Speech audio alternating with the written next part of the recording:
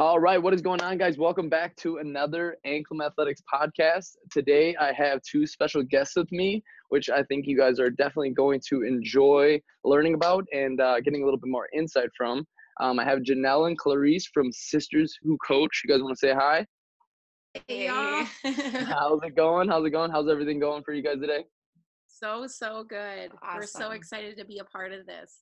Awesome. No, I'm so excited to have you guys here. It's gonna be awesome. It's gonna be a lot of insight for a lot of people on a topic that I think just really a lot of people could benefit from. Something that I know my clients definitely can benefit from. I can benefit from. Really, anyone who's in the fitness industry, or really, I guess, even any human being out there really can benefit from this topic. So, and really your whole philosophy as coaching, as a coaching pair. So, to get into things a little bit, I want everyone to learn a little bit more about you guys, who you are, what got you into what you're doing now. So tell me a little bit more about what you guys do full time and really what your coaching is all about. Sure. So I'll just take the reins here and start it off. But Perfect. I'm actually a nurse recruiter. I used to teach special ed for 7 years, took a break, product of burnout, beautiful product of burnout, and ended up taking a break and kind of went through a pretty deep low with which I had to just kind of dig myself out of.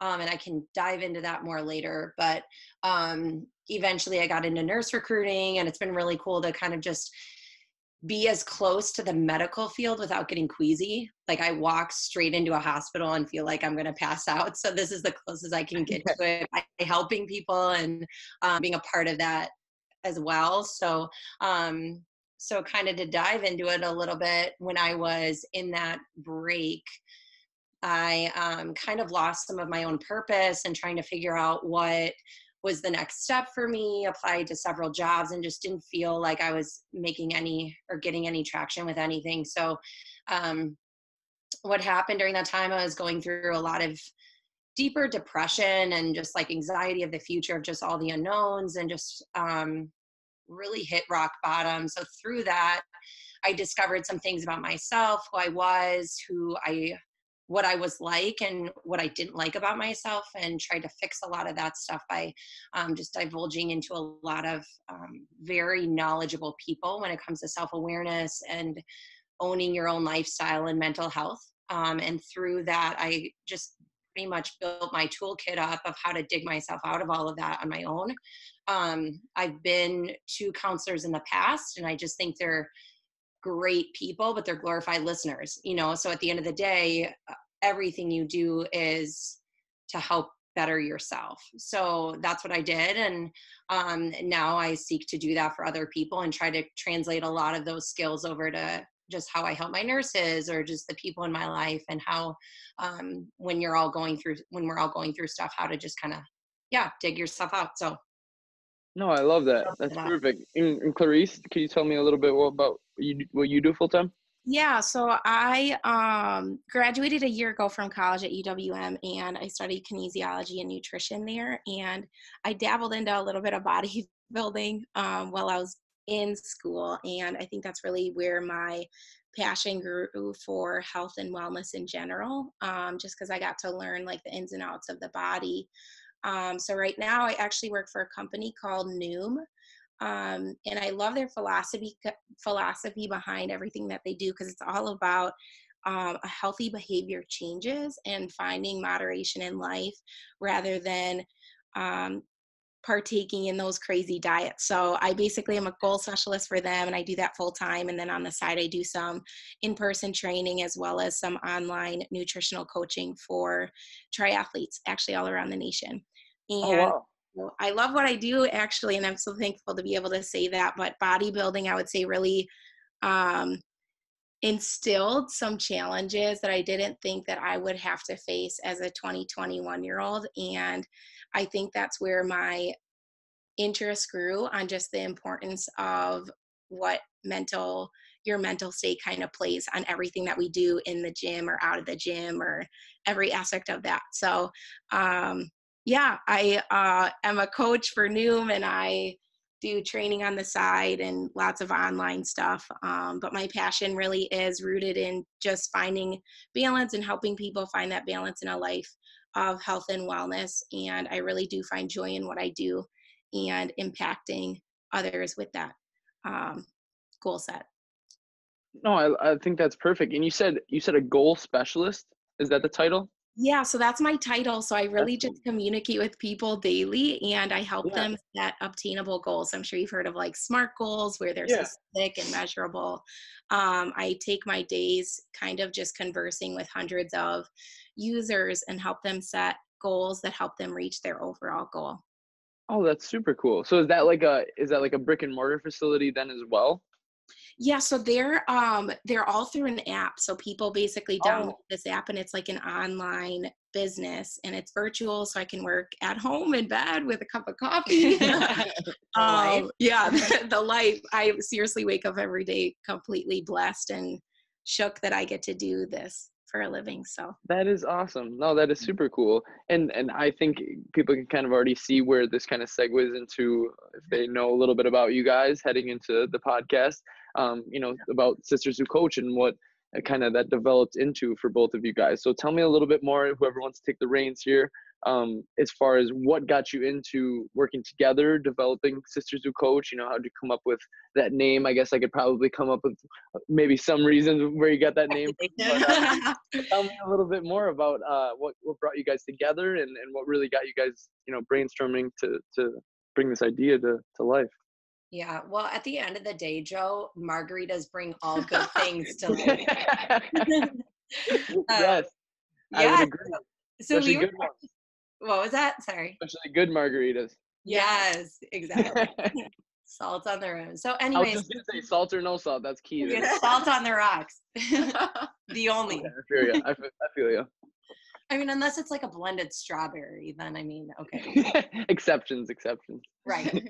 But not in Wisconsin during the winter. So True that. lots Yeah. yeah. Brain Okay, freeze. so pretty much we were driving in the car and obviously we're sisters. So that's the sisters aspect. I'm the oldest, she's the youngest girl in our family. We've always had a really special bond, able to connect over a lot of things. But we were driving and I mentioned to her how I've just dove into mental health and how much I love it. It's my passion, getting to know that area more, but trying to figure out the next step for me. Should I go back to school or should I not? And what does that look like if I go back to school? Because the better degrees for psychology are the ones that include the physical health and the mental health. And the light bulb kind of went off and we looked at each other. And this was prior to margaritas, by the way, just to preface. In the car, yeah, good. Yeah, Got to clarify for the listeners. Right. And so then we looked at each other and just kind of dawned on us. And she's like, I'll do the physical health component. And it just kind of made sense, that the partnership is just going to really blossom from here because we are so rehearsed and so educated in both of those aspects that it just made sense. So then the margaritas came in and the rest is history kind of thing. So our main focus is we want to build the bond because the mind and the body are so intricately connected and you can't have one without the other. And a lot of just to add and reiterate that, just a lot of professions, if you think about health or wellness, whether that be a psychologist or a doctor or a physical therapist or a personal trainer or a dietitian, they really hone in on either one or the other. And that's what I think is so unique and so cool about us is just we get to build that awareness and connect the two and get to share how they interact with each other and impact each other in such a large way rather than viewing one and then viewing the other. We get to see how they really just play such a large role on each part. Yeah, like i.e., if you're experiencing a lot of stress on the body and the mind, whatever, you got a lot going on in your mind. That's definitely going to impact your eating, your physical activity. It's just going to really impact a lot of different aspects of your life. So the whole idea with mental health is changing your mindset to create those, and it's a weird word, but create the vibrations throughout your body that are healthy. And so you're not having to basically have such a negative outlook or fear or just that external impact like you're basically allowing that external impact to have effect on your body. Totally. And then Clarice can kind of share like the physical stress that kind of happens too along those lines. Yeah, just with like how many times you hear someone that has a problem with stress eating, or the type of foods that they will choose to eat or not eat at all when they're stressed. And I think a lot of people just adhere to whatever they desire for their life, whether that is a health goal or a fitness goal or a life goal in general. I think people really adhere to those plans and desires better when they know the why behind it. Mm-hmm. So us taking the time to just kind of build that awareness behind all of that just really allows, I think, just to build that awareness and build that bond, just I think makes a cool impact on people and being able to create goals in a different way. Totally. No, I completely agree with that. And I think there's so much power behind that, where it's like, if you can really educate someone, you know, like, here's why you're doing it. Like you said, I've always been the same way. That's why I hated math, because I'd be like, hey, why are we using these equations? And they're like, just because that's what we came up with. Like, that's not a constructive answer that I like, you know. I want to know exactly why, because then you're more bought in. I totally agree. And I think that's super key. Well, it's just the whole concept over like knowledge is power. So like, if you have the knowledge of why you do what you do, like, why are you binge eating or why are you not eating? You know, that was my case in college, you know, like I let that area slip for me. So like, if I understand those triggers and understand kind of my childhood wounds or the mindset that I'm having of just control over my day, you know, to change that, it's going to have a totally different impact on your body to create that overall health at the end of the day. No, I totally agree. And I think there's so much to be said about that, just simply because like you said, we're kind of on autopilot, and that's where like those binges happen, or, you know, it's just a comfort or whatever that is. But I think, you know, being aware of that and saying like, hey, you know, like, if you are eating better, it's not only going to help you with our goals physically, but you're probably going to feel better mentally as well, without you really even, you know, doing much of, you know, going to a therapist or, like you said, a counselor or something like that, just at the ground level, you know, being able to change it right now. I think that's huge. And I think you guys kind of already talked about it a little bit, but what is that main focus for you guys, or kind of those specifics as a business, with kind of your philosophy behind things? I know obviously mental and physical health correlation is a huge component to that, but what are some of those core values within your business that really are like, hey, this is who we are? Yeah, I think that is just building the bond through awareness. And we kind of touched on that a little bit, but I think the more awareness that you build between creating that bond between the two will really change people's outlook on whatever it may be for them.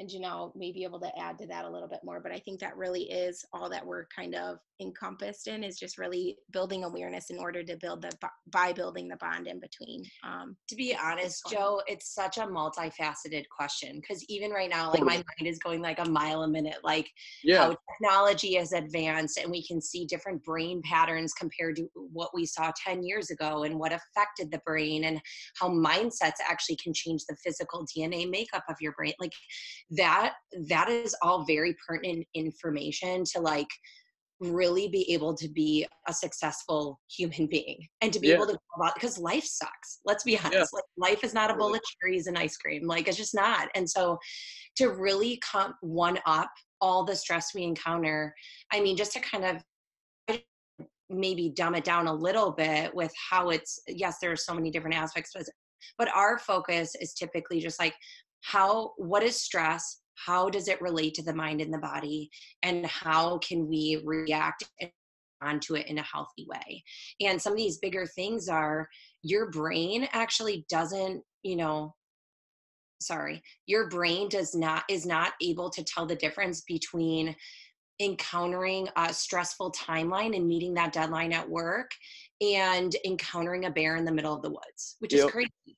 And so, like, if we are able to know, like, your brain can identify the difference, how much ownership can that bring to an individual to take control of that situation and say, I'm not going to be affected by this, but I'm not just going to sweep this under the rug. I'm going to replace it with XYZ behaviors.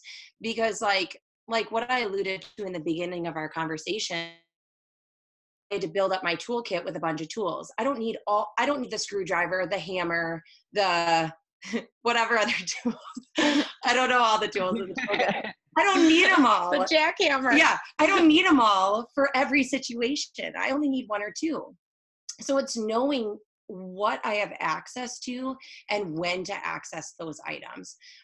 It's pertinent. So our primary focus is how can we share these tools, physical and mental tools, to help people build their own awareness, their own ownership, and build that bond between mind and body. So it's kind of hard to answer that question, honestly, Joe, because everyone's so different, so it's Totally. like, it's really case by case, and how we're all wired so uniquely different from one another. Yeah, Totally. even to add on that, just like with dealing with different users or clients or people that come my way, it's just so important to take it case by case, because I'm sure you know of so many people that send out cookie cutter plans. Where I really pride myself in getting to know the people that I am working with. I want to have a relationship with you in a way that I know the why behind the what. Why are you responding this way? And it could go super deep into the fact of one of my clients was not loved by her father in a proper way. So she's constantly seeking that verbal or physical affirmation. And so she's constantly thinking she's not good enough. And that results in an eating disorder, or that results in something else, because she's constantly seeking these external affirmations. And if I don't know that about so-and-so client, it's so hard to, I'm not able to relate with them in the way that they need. So knowing and getting to know my clients in such a much deeper way can really help. It bridges that bond between the mental and physical health in such a great way for me as a coach to be able to relate with that client, but then also take it one step further and meet them where they're at and be able to relate with them and properly help them and make sure I give them all the tools that they need in order to succeed in whatever they're searching for. To piggyback off that too, everyone's on a journey. So if people aren't ready to connect and go to that deeper level of vulnerability to say, here's my dirty laundry, case in point, that girl that you were coaching, like in that instance, if people are not ready to hit that vulnerability level and invite people into their mess and the why behind the what, it's uncomfortable. But I mean, in the same breath, they have to take that ownership over their life. And if they're ready to do it, it's exciting because we get to kind of create their growth path for them. But if they're not ready, that's something that we as humans and as coaches need to be patient with, because that's their journey, and we all, I mean, how many times do we go about our lives and maybe it makes sense for one human being at a certain point and it does for somebody else at another time. It's like, we just have to be considerate of people's lives. Like they're humans, and we just have to be patient with that process for them, because when it's going to come, then we're all in, we'll help them through it. But that's their decision, Yeah, no, I think that's honestly huge. And I think what you said and the fact that, because this is how when I started to get into coaching and when I was personal training in person, and I would have those clients who did feel comfortable enough to tell me those things, they're talking about, divorces or their family problems and these things that are really heavy, really. And you kind of, obviously it affects you as a trainer. I used to think at the beginning when I was younger, I'm like, whoa, like, why are they telling me all this? And then now I realize I'm like, it's because they feel comfortable enough to open up with you, about those things, which I think is so profound. Like you said, it's paramount in their success, because a lot of the time the reason why they're, overweight or unhappy with themselves is because of that very problem that they're probably telling you about. And it's like, it's just incredible to have that ability. And I think what you're mentioning as far as like people being willing to open up like that, I think that's definitely the case. And you have those clients maybe who, maybe they're struggling progress wise, but it's something underlying.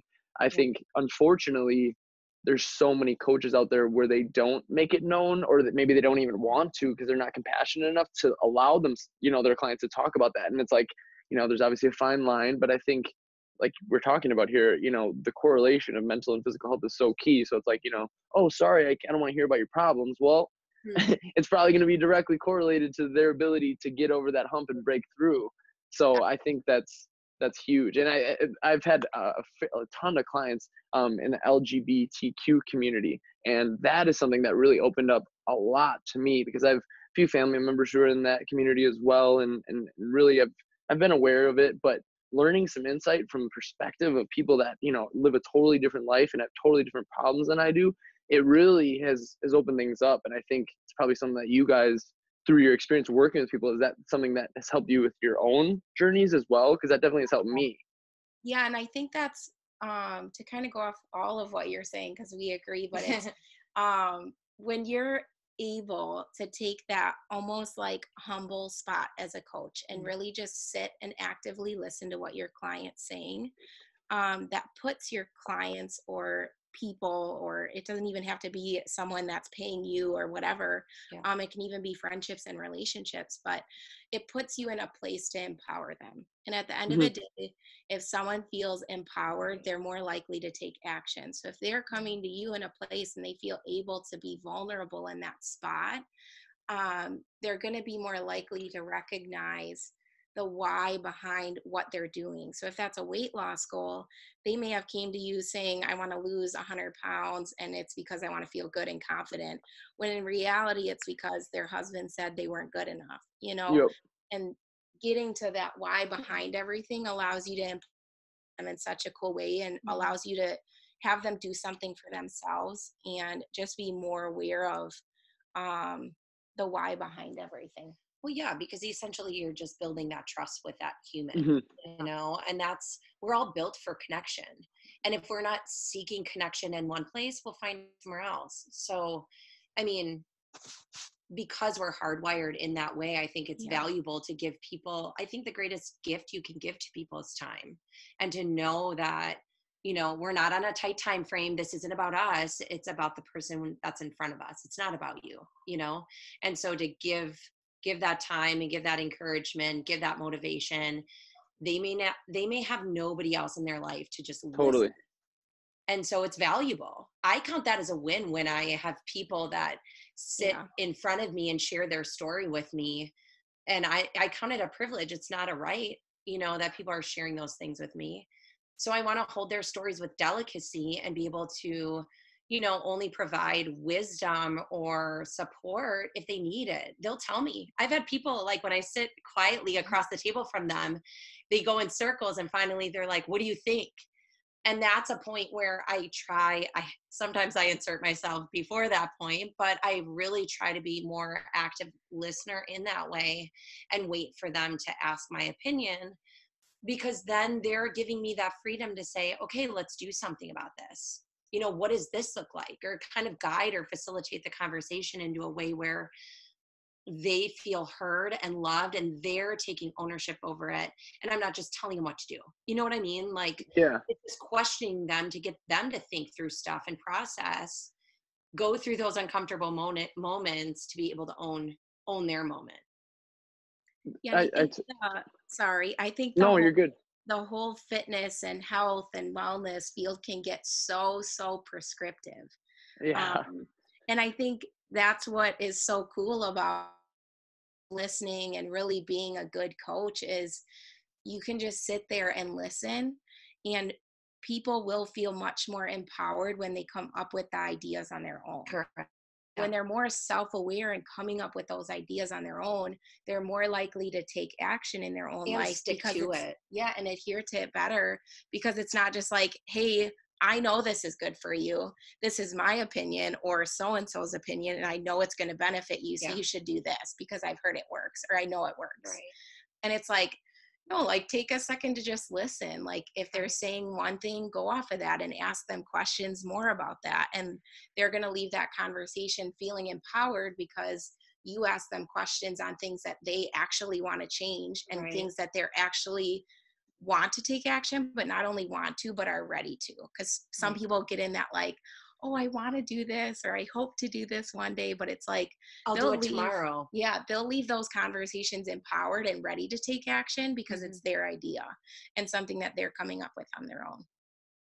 No, I think that's super valuable, because I think, like you said, there's going to be a point in which if you aren't giving them the tools to understand and not motivate them, but kind of light that fire within themselves, and that desire, because I think, like you're saying, if you are the one, like, all right, come on, like, hey, let's go. If you're always the one nudging them along, eventually they are, they're going to fall off. It's, because they haven't established that deep desire within themselves for what they want. And they might not even know that's what they want. Like you said, where they're like, hey, I just want to lose 100 pounds. And they might not really have, sat down and had that painful thought session with themselves or conversation with you, and say, hey, this is actually what the root cause of this problem is, and probably why I ended up where I am. But yeah, I think that's really, really huge, because I think, like I said, we're always on autopilot, all humans in this day and age. And it's like, I've had clients literally say, or just people in general, where you sit down and you talk with them, or like potential clients where I talk with them on the phone, and they're just like, wait, like I appreciate you like sitting here and like listening to me, it's like an hour conversation goes by, and they're like, this is like something that I don't really have happen very often, and it's like, totally, like, I can relate, I definitely understand, so it's interesting. And like you said, prescriptive, that's so true, where it's like, you just got to do this, and it's like, okay, well, I have all these circumstances that are my own life, and I need to adapt that. Well, here, it's just so brushed away, rather than, oh, okay, what's actually going on in your life, how can we adapt this accordingly? It's definitely interesting. Joe, what's kind of crazy? What? If you think, like, currently,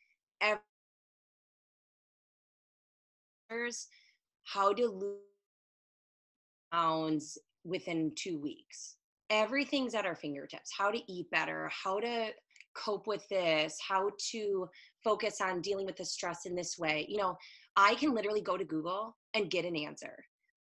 What that's leaving me is no margin to think for myself and develop my own thoughts around something and what works for me. So just to piggyback off of what you were saying, like, all this get rich quick type mental health mentality or physical health mentality is just not physical health mentality. Haha. But like, it's not helpful to us, because people are trying to, again, box themselves in for strategies that have helped other people, but they're not even thinking, we're not thinking for ourselves, And so I actually read somewhere one time that was like super helpful for me, to just pause before researching on Google, before talking to a friend, before yada, yada, yada, and you fill in the blank, to just pause for like 10, 15 minutes and kind of just marinate in that thought of just where you want to be and where you want to go, and what's worked in the past, what could work for you, what do you want to try? Like, those kind of things are all valuable to your own growth. But how many times, like, in a busy world of constant hurrying, how many times do we actually sit in these awkward moments of trying to figure that out for yourself? Yeah, no, you don't sit. I think we don't ever stop. We're always moving. Like, even at like the gym, I always think about that. I'm on my phone, I'm listening to music, I'm filming myself, like, it's wild. I've actually started to do yoga. I committed to 1 time per week, and it's changed. I know, I actually saw that. You should come with me sometime to I do social media marketing for this place called Vibe Health and Fitness. It's a cool little studio. I would love to. They're awesome. I would love to go with you. But yeah, I literally, that's the only time, like, I go in there for an hour, and I'm like, wow, this is probably the only time, as sad as it is to say, that I'm not on my phone or by my phone, throughout the day. And it's like, oh my gosh, that makes me sad to think, like I said, but it's the reality, and some people don't even get that hour to themselves, like you're mentioning. So I think that's wild. Yeah, that mindfulness is just so important on like every aspect. Like, if you want to tie it into the mind or the body, the mindfulness of everything that's happening to you and the actions that you're taking. For example, even eating in front of a TV, you're going to leave unsatisfied always, because you're so preoccupied. So it's so important to take that time to not only be mindful, but just to have those like self-care outlets, and take care of yourself in the midst of the busy chaos world that we live in.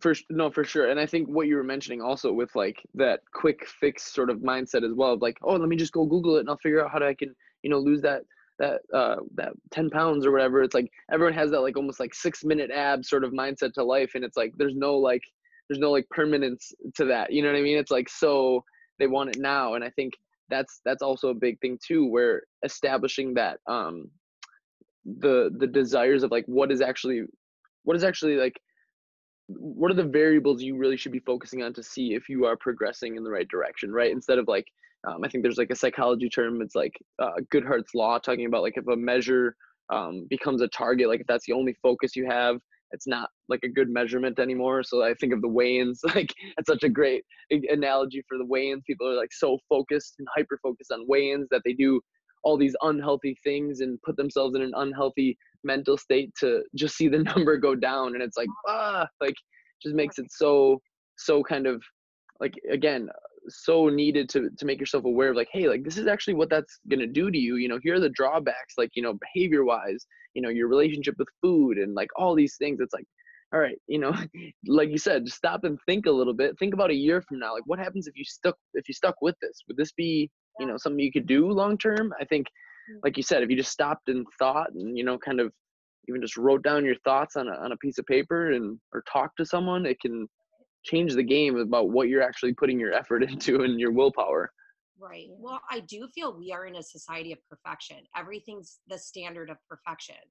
So Yep. everything we do is like, we are going to lose those 10 pounds, but we're not even, and instant gratification. So it's like, to achieve that level of perfection overnight, it's like, what we need to be focusing on and changing our mindset on is, why don't we get the instant or like the gratification out of building those habits? So like the process. I went to the gym today. That should be gratifying for you, and that should be exciting because you actually completed your goal for the day. Like, because what you're ultimately doing is you're building those habits of weekly goals of, I'm going to go to the gym 3 times. That's realistic for my lifestyle. I'm going to go to the gym 3 times. That's building a healthy habit. Yay for me. Instead of just looking at this goal of that could be daunting, maybe bring it down a little bit and make them more obtainable, and get excited when you meet those weekly goals, daily goals, and not just look at the annual goal of, I went to the gym every day. Yeah. Right. Like, well, it can be overwhelming too if you're just right. looking at that long-term goal. You know what I mean? You're like, holy crap, well, I have 100 pounds to lose. This is going to take forever, versus like you said, here's kind of an incremental small daily goal that really is going to kind of check the boxes daily. That's going to add up and really snowball into that positive effect. And I think that's huge. I actually started doing that with my clients because I'm like, what are those main focuses? Like, what is the main things they need to be hitting every day? And so actually we have this cool little like thing that we do, and not all my clients use it. The ones who do, they really enjoy it and they love it. But I have them post basically a little checklist in our Facebook community every night. And that is kind of their like little check-in. And I do like a little giveaway every like twice a month for like the people who have the most check-ins. And I say, it's not about being perfect. You don't have to check all the boxes, but if you're in the group posting, like you're keeping yourself accountable, you're around like-minded people. And that was like a huge game changer for me, where I was reading more about, those incremental daily, little habits that really ultimately add up our life, really that are like, that is their day to day. So that has, like you said, it's, I think we have very similar styles with those small little habits, or what add up, because otherwise you're just overwhelmed with that big daunting goal. I totally can relate. And I feel like, I don't know if you can relate to this too, but I feel like it comes down to the type of questions that you ask in order to set those goals too, because if you give people ideas, they're obviously going to be like, oh yeah, that's probably a good idea, where it's like, oh, I should probably drink more water. I should probably do this, but it's like, but how does that fit into why you want to like reach this overarching goal? Like, why is that so important to you now? And like, why do you want to prioritize that now, this week or this month or this upcoming year, And I think being intentional, and that ties back into active listening and really getting to know those people that you come in contact with, can really play such a large role in not only goal setting, but life in general, to just be more intentional with people in such a healthy and good way that they're able to take action and feel empowered because they're setting themselves up for success in such a bigger way than just like health and wellness. No, for sure. And I think it's so interesting too with our society, with social media, with that sort of thing, where so many times I know my clients included, friends, family, me, like comparing, like and always like being like, oh well, you know, this person, and it's like it's so easy to have that happen. I know myself, and not everyone has this as an example, and some of my clients have definitely come to me at this point, or people I know, especially in the bodybuilding community, working out too much, almost to the point where they're like, you know, they're doing it because they feel like they need to, or, you know, there's some sort of, you know, underlying, again, childhood reason, or, you know, a past relationship or something. And I've definitely gotten like almost unhealthy states that way with the exercise as well, or, you know, with food. And like, I think you're mentioning, Janelle, like not eating, you know, or starving yourself. And obviously that gets into, you know, the eating disorder side of things, which I wrestled. I definitely had my fair share of eating disorder problems, which I didn't even know was a thing back when I was so young, just cutting weight and that sort of thing. But I think, yeah, I think especially with social media, that has probably been one of the, it's a blessing, of course, but I think it's definitely also a curse at the same time, especially for people who are already, you know, more predisposed to maybe comparing themselves or thinking, oh, maybe I'm not good enough, or, you know, they see someone's, you know, perfect example of, hey, this is her in the gym every day, she looks great, you know, I want to look like that. And it's like, well, that's just one photo, you know. I think that's huge too. And I think that goes back to being aware of like, hey, that's just a snippet, you know, of her life or his life, you know. So I think, I don't know, I think that's very interesting. That's something I have definitely tried to be more aware of, like even like, you know, posting less shirtless selfies, you know, and being less like boastful about it. But it's like, I don't know, it's such a fine line. I've always been like in a dichotomy about that, of like, you know, okay, well, I want to, you know, promote and, you know, get my name out there. But it's like, well, is that how you want to, you know, present yourself? You know, it's a very interesting thing. Yeah, Joe, I feel like you need to start a new Instagram account that's like hashtag real life. Right. Yes. Like shirtless selfies after you eat pizza. Yes. With my stomach rolls hanging, chilling while I'm chilling. Like no matter, people are like, oh, you don't have, you have abs all the time. Like, are you kidding me? No. I can do the whole, I can push my stomach out. So it looks like I'm like 6 months pregnant. So no, definitely not. But no, I agree. There will be some people that are envious of that. It's pretty fun, I will admit. It's a little fun thing to pull out. You know, if you're trying to press some ladies, they do like the stomach pushing out. Right. I know you guys are already flattered by my ability to do that. The vacuum too. That's where people really are like, what? Like, especially people who aren't into fitness. Like, why are you sucking in your stomach like that, Joe? Janelle, so funny. You can't see, but Janelle's sitting over here literally thinking in her head, what is a vacuum? I am like, what the hell is she talking about? I'm just gonna send you guys a pic after this, and she'll be like, it totally makes sense now. Totally makes sense. Yeah, you guys around all of that. I mean, not that I'll be doing that. I'll still be doing my food baby pictures online, but yes, it's like the opposite. Let's put it that way. It's the opposite of a food baby. Oh, yeah. It's a regressed food baby, basically. Yeah. Coming back to social media, we agree that literally plays such like a huge role on people's health in general. I just feel like there's a level of comparison because you have that at your fingertips where it's like, you know, with bodybuilding, like you're constantly comparing to the people at the O or whatever it may be, where it's like, that's their like year 15 of bodybuilding, and you've been in bodybuilding like 3 years and are already on gear, you know, where it's like, you can't compare yourself, whether that's their mental health, the being so self-aware and have such a high esteem or whatever it may be. You can't compare yourself and your day 50 to someone's like day 485. Yeah, like I'm definitely single and I see people post pictures of flowers on Instagram. And it's like, from my boyfriend, oh, he's such a good guy. Yeah, but then at the end of the day, it's like, why don't you post the real reason of why you got the flowers? Because you Mm-hmm. screwed up last night and you got in a Yep. huge argument. So then the next day you got you flowers. Like, that's real talk, you know? Yeah. And it's like, It's it's a there's a perception, you know? there's a meme that was like, it said something like, it was like, if you post everything about your relationship on Facebook or Instagram, it's like, we all deserve to know what happens after you guys break up. Like, you got to tell us the whole story. Yes. Like, oh, I Yes. think that's fair. I think it's fair. I'm definitely a culprit, but hey, that's Yes. the truth. It is definitely the truth. A little bit like, Just yeah, exactly. I think you people know? would see like a reality like Instagram and they would be shocked. They'd be like, wait, are we like not supposed to see this? Yeah. Yeah. And it's sad that we've gotten to this point that, you know, like, I think I read the other day that somebody, like, we all check our phone on average like 2,500 times a day. Oh my gosh. That's I insane. believe it though, actually. Yeah. And it's like Unfortunately. sometimes when I delete apps, I find myself going to that app and it's not even on my phone, like multiple times a day. So it's like Wow. crazy how I'm getting that dopamine fix every time I go to these apps. And for what? Maybe a like? For what? Yep. Like, they're not satisfying at the end of the day. And it's like, why am I investing so much of my time and energy into other people's worlds that aren't even real, when I Yes. could be investing that time into bettering myself, whether it's a social skill or a mentality? By the way, plug, we can fix our mindsets and change them. We didn't know we could 10 years ago, which is exciting. Like, we can change our mental patterns now.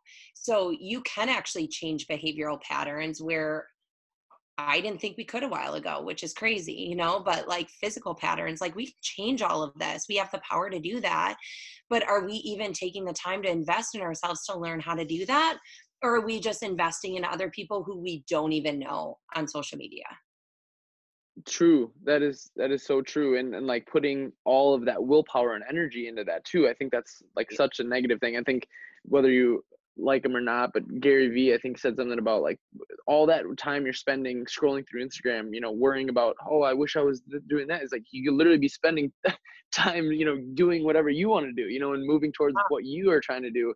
Yeah. And I think that's key. Like whether it's people, like you said, within like physique sports and that sort of thing that you're comparing to, because obviously that's another topic for another day, but kind of literally like having people realize that it's like you're entering literally one of the most, if not the most subjective sport known to man.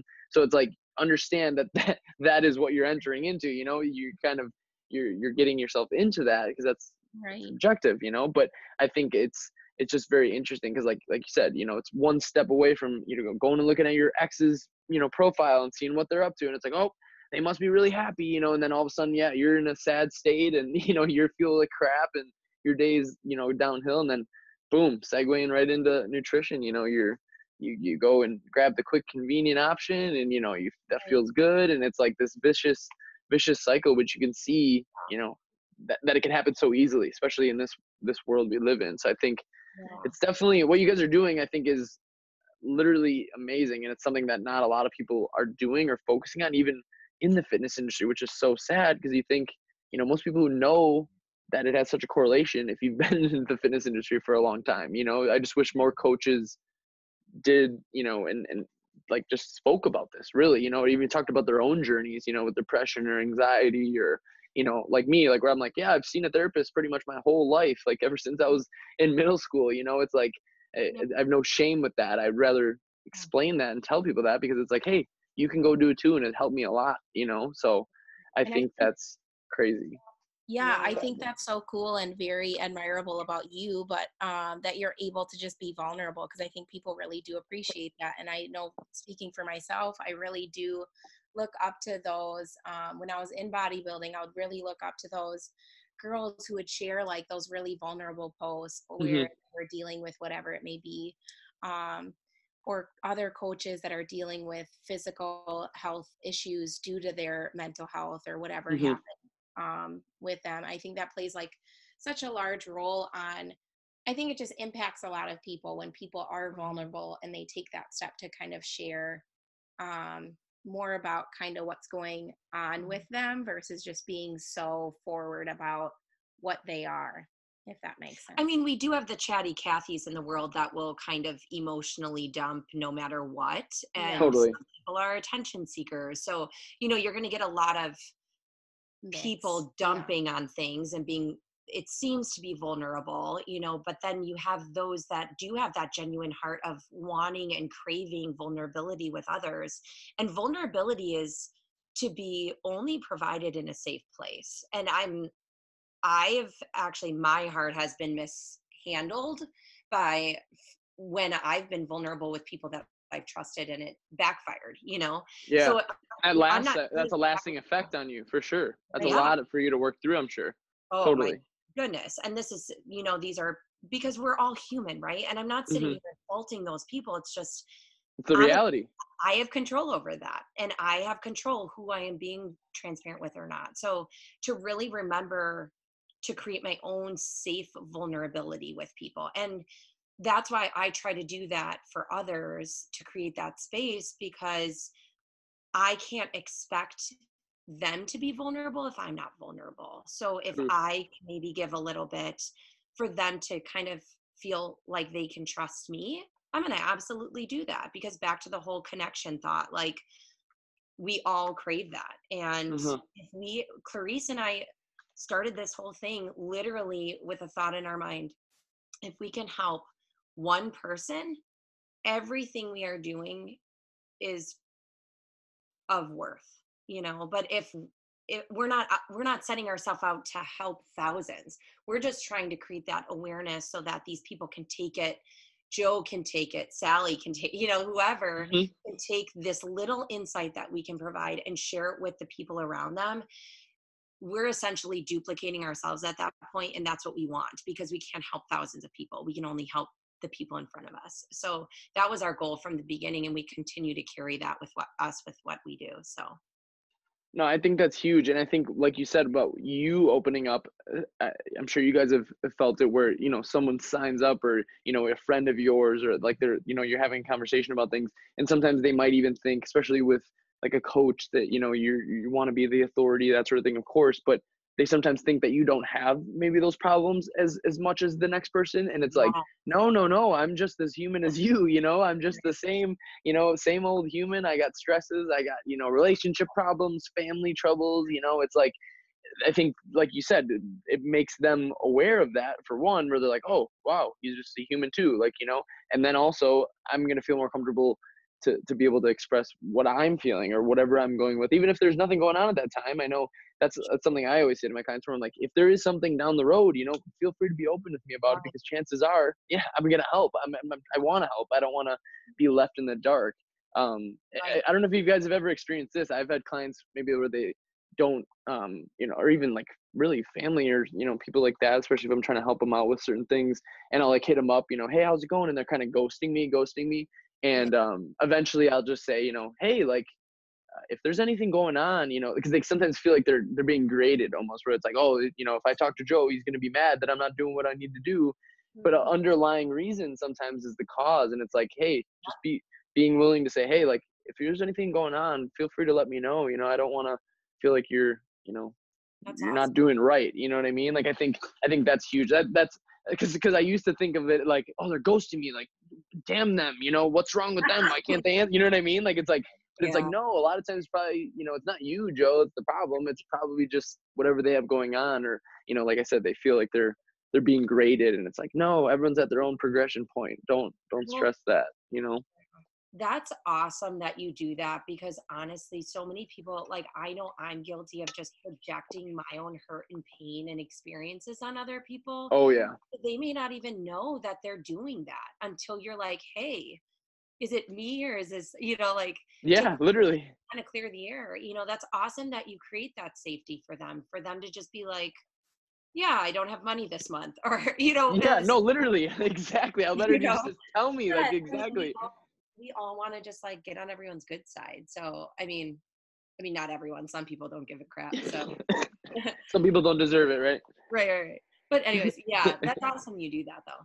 Yeah, I feel like that kind of bridges the gap with your clients. I strive to do that with people that I come into contact with, is just putting that out there right away, that, hey, this is like sounds very Planet Fitnessy, but this is a general zone, you know, where it's Yeah. like, I want to know things going on with your life because they impact you and they're impacting you. And I want to be able to help support you in the best way that I can.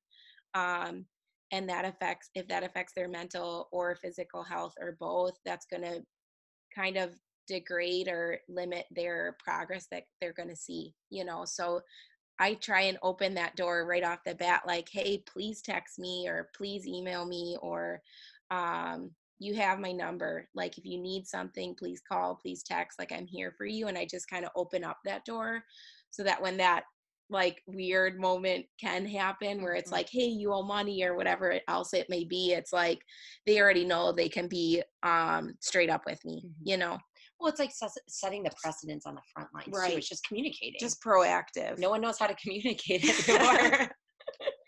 And I think that's huge too, like what you're saying, where once you've created that vulnerability with them and you have that baseline level, that's when I think, like, especially when you're trying to not yell at them and not like reprimand them by any means, but maybe give them a little bit of that kickstart, that, you know, that friendly, like, hey, like, you know, we aren't doing what we need to be doing, you know, like, let's kick it into gear. You have that ability to do that. Like, you've almost established that relationship. But if you're just like, all right, yep, here's your plan, you know, and then 2 weeks later you hit them up and they're like, hey, I haven't been doing very well, like, you know, or you see their numbers and then you hit them up again, you're like, what the heck is going on? You know, you haven't done what we've said. And it's like, well, you know, you haven't even built like a rapport with them to be able to give them tough love. You know what I mean? Like, to be able to say, you know, hey, like, let's kickstart this, because they don't maybe not respect you, or maybe they're scared of you, you know, like they don't, you know, and it's like, maybe some coaches want that, like, unfortunately, but it's like, I don't know. I think there's a difference between, you know, being that authority and creating that relationship so that you can, you know, give a little tough love and not have it feel like they're being attacked. You know what I mean? Where they're like, why is he yelling at me? You know, or like, why is he's not happy with what I'm doing? You know, I think that has been key for me, you know, where it's like with parents too, like where, you know, if you have one parent who like maybe you just don't emotionally attach with, and it's like, if they're yelling at you, your chances are you're probably not going to listen to what they have to say, even if it's valid. You know, it's just, it's kind of interesting with that sort of thing in my experience. Yeah. And I think it's kind of like back what we were saying before, is like having them take ownership of their own life and ask them, how do you like to be approached in conflict? How do you like to ask about this? Because then when you do go to them or give them those little love nudges, you know, they asked for it in that way. So then they're not like, oh, Joe's doing this again, or, you know, it's like, you're approaching them in the way that they need it and want it, which is great, you know, because then they'll more so respond to that. I think also what's super cool is, I think that's what makes, I'll put myself in this too, but what makes us and you, Joe, like a great coach in comparison to other coaches is just like, we're taking that time to try and understand people. It's not just like, hey, here's your training plan, or here's your nutrition plan, or here's what you should work on, or here's what you need to do. I think that's the difference between an okay coach or a good coach and a great or amazing and intentional coach, you know, is just really just stopping and pausing and stop being so prescriptive and just hear what your clients are truly like needing from you as that coaching person in their life. Investment. Yeah. How can you best invest in them? I totally agree. And I think that's so interesting because, you know, like you said, everyone is so unique. You know, you have a mom with 3 kids, you know, who's divorced and a single parent. And it's like, versus, you know, someone like me where, you know, a young, you know, middle 20s, like you're like, you know, you got more freedom and you got, you know, you got things going on, or like a college kid, right? Like, or a high school kid. There's so many different things that you have to take into consideration. And yeah, exactly. Like, I mean, even at the ground level, like, you know, nutrition wise and workout wise, we're just giving someone a cookie cutter plan. It's like, okay, like, how do you know that's going to work? But even at the, like the more, like even the more ground level, even if you give them that plan, it's like, if you're not kind of at that point in which they really do feel as though, you know, you're bought into them as much as you want them to buy into you, I think that's really where that disconnect comes from. And I had that conversation so many times with clients of mine, because I would say like 50 or 60% of my clients have probably worked with an online coach before, I would say, or some sort of a, you know, a plan coach, that sort of thing. And I've heard such negative, you know, responses with that. And it's like, it really comes down to, it feels like lack of connection. You know what I mean? And that is I think that's, like you said, it's the biggest thing. People want that. They don't have that connection, you know, on any level. A lot of times it's really sad. Like, you know, where you might be the only person who listens to them all day or gives them a time of day, you know, and it's like, wow, like that, like you said, that is not a right. That is 110% something that's a privilege and something that is amazing. Like, where it's like, hey, this person's like needs you, really, you know what I mean? And it's a blessing that you know, that you come across paths like that. I think it's interesting. Where I don't know, I almost, I talk about it a lot, where like I almost empathize, I over empathize too much sometimes, where I feel so much of my client's stress a lot of times that it's like, you know, like it's hard to separate. Yeah, exactly. So Yeah. sometimes. I think there should be like coaching. Depending on who they are. Just kidding. For real though, for real. You're like, right? now where are the margaritas? I will disconnect tonight. Exactly. During my office hours, that is, right? Right. But no, I think you're about to say something, Clarice. Yeah, I think that online coaching, there's so many online coaches that claim to be great coaches, and Oh yeah. I think it is hard to not sympathize rather than empathize. I think that's the right usage of those words, where people go above and beyond to overly relate with their clients, and then they take it all on, and then it's super exhausting. Where Yeah. it's like, no, like your role as a coach is to care for your clients or your users or whatever it may be, but to not carry them, where it's like Totally. you're taking everything on and Empower. you're Coming back to the empower. coming back to empower, where it's just, it's not a matter of you carrying them through. Like, if you're empowering them in the best way, then you're caring for them in exactly how they need, but you're empowering them to take action. Yeah. So yeah, I think there should be some training on online coaching or whatever it may be, because I think there is a really hard and fast line between just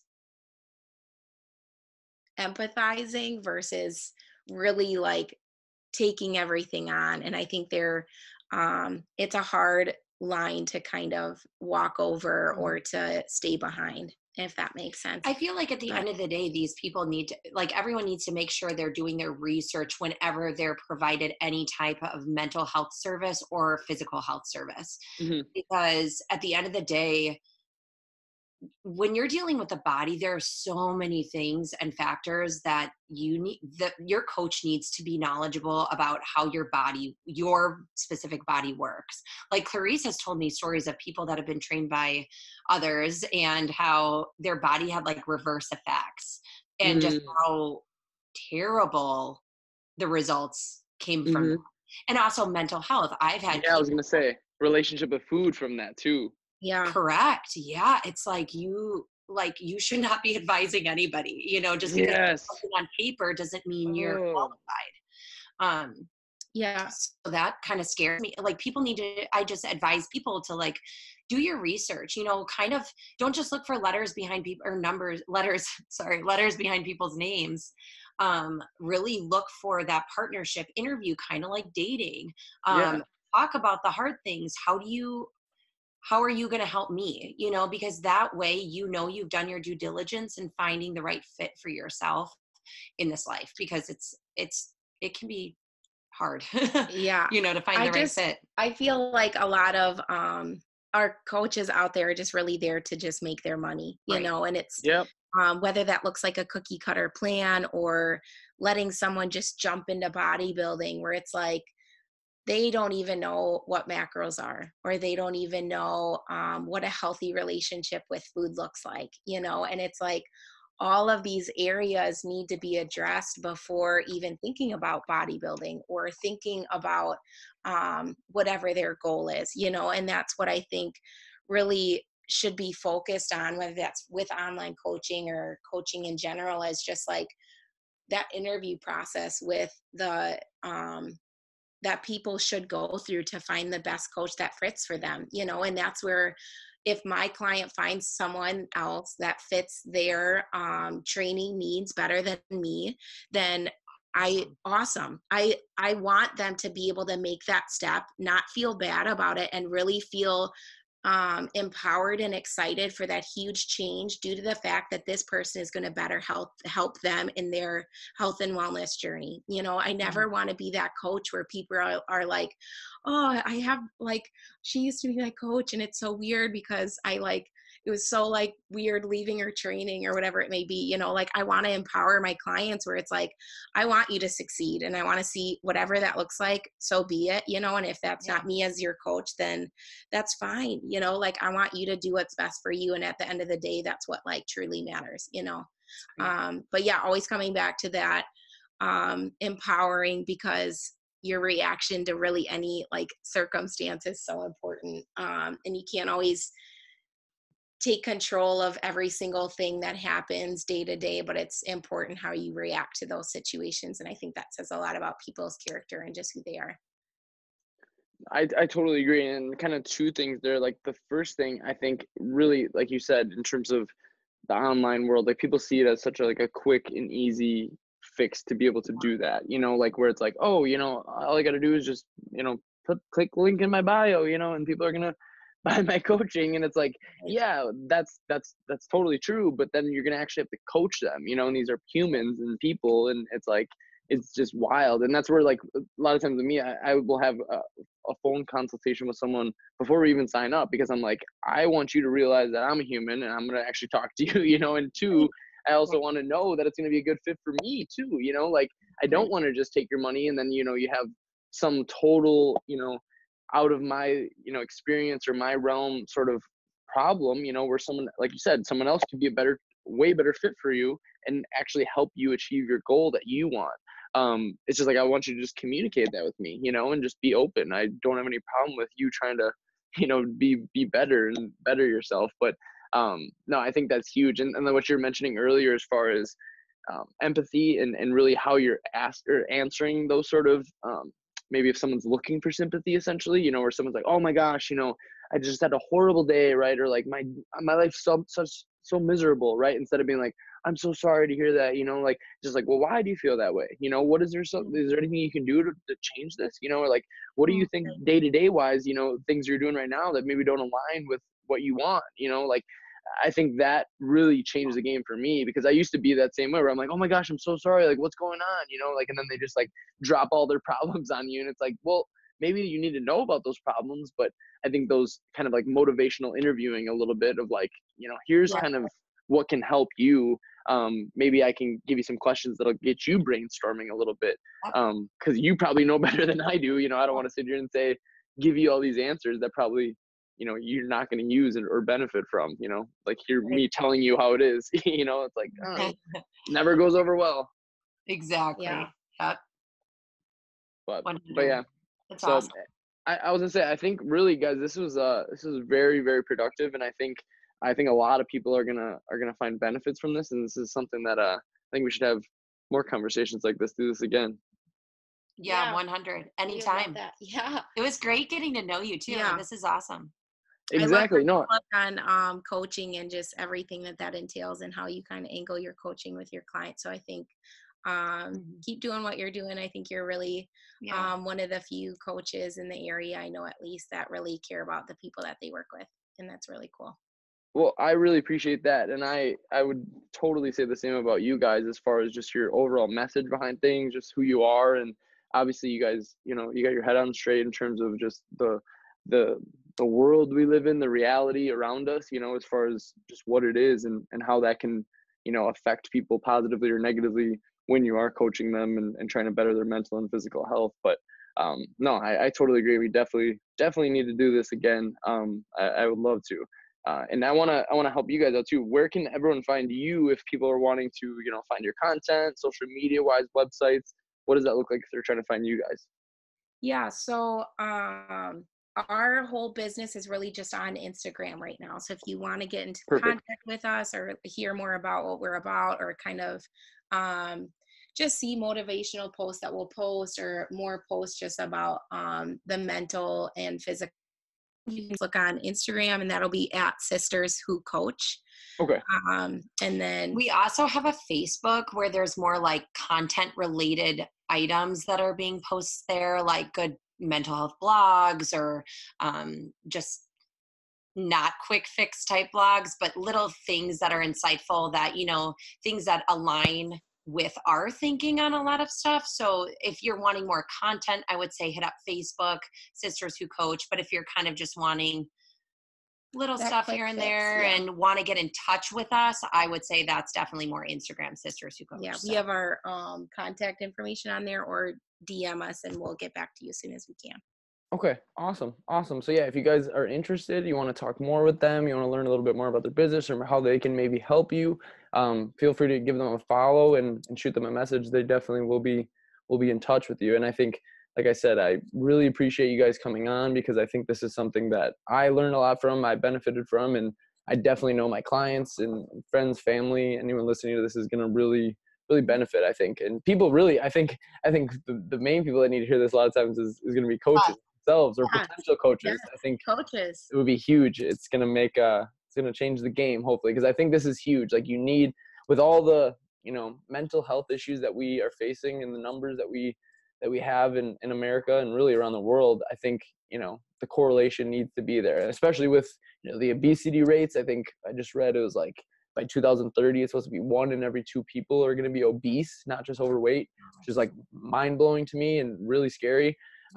So it's like, you know, both of those things, you know, they're not in a good spot, and the correlation is definitely there. So once again, thank you guys a ton. I don't know if you guys have any final words at all. Do you want to close out at all? Any parting words is go drink your margaritas, because the best ideas happen over them. Exactly. You can't reiterate that enough. You can definitely just relax and enjoy a margarita through this podcast. I think that would be a great combo. That would be a great place to start. Yes. I was gonna say, hopefully they did when we were mentioning it earlier. They wouldn't hold their own while they're listening, or, you know, you gotta balance it out. Gotta relax. Exactly. Parting words, always do a yoga session. Yes, I would say, like, that's why I do it. It's my meditation and you know, that physical mobility all in one. It's only benefit. Actually, I'm trying to get my mom and my parents to get into it more too, because I think yoga is a game changer for many. But well, whether you decide to put this on the podcast or not, I do have to share my brother. I'm keeping it in. Keeping it in.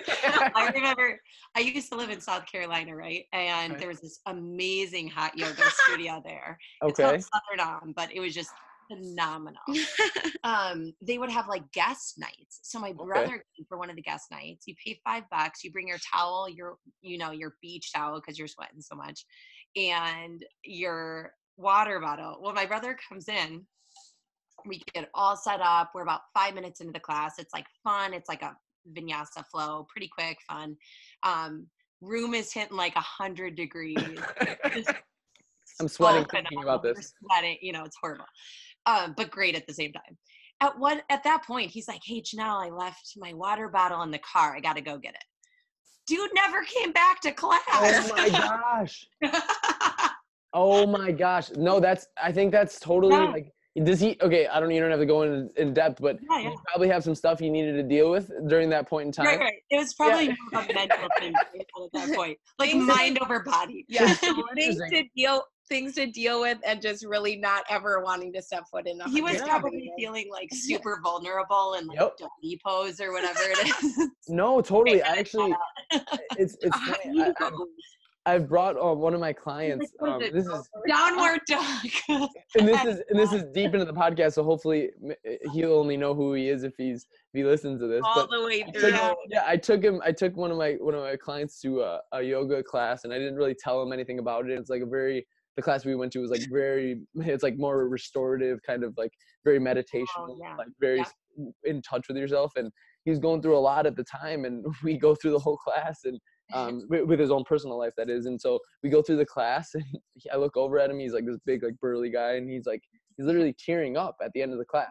And so the instructor, she's very, very nice. She's like, how did it go? She knew it was his first time, and he's like, I don't know, like I just had all these emotions like kind of come over me, and like, and she was like, no, that's very normal. Like, she's like, I'm very like, you should be very proud of yourself for embracing it and admitting it, you know, and you're not like, oh no, it's just hot. Like, right. But it was I'm dying. Well, she literally said, it was funny. She's like, there's a lot of people who I've actually had get up in the middle of class and leave because of whatever, you know, who knows what's going on. But I'm like, Right. that's crazy. That really, I guess it makes sense though, when you're never stopping, and all of a sudden you do, and someone's talking to you. It's interesting where that vulnerability comes out for sure. But yeah, we'll have to do a group yoga session for sure. Yes. Okay, we'll reconvene next time and we'll talk about all of our yoga thoughts after our Perfect. Before we get into another part of the podcast, right? Yeah. Right. Part two. Awesome. Thanks so much for having us, Joe. Yes, thank you guys for hopping on, and like I said, it was really great, and honestly, like I said, we'll have to do this again. Yes. Awesome. Totally. Awesome. Well, thank you guys so much, and thank you everyone if you're still listening, especially. I really appreciate it, and especially all the way through.